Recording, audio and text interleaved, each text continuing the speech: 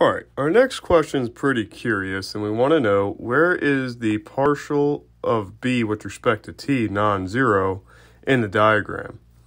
Okay, exploit this analogy between Faraday's law and Ampere's law to sketch, qualitatively of course, the electric field.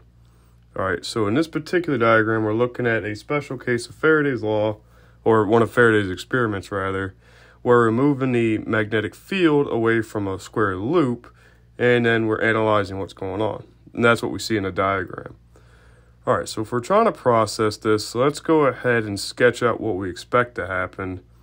Well, first, let's give a qualitative approach to how we reason.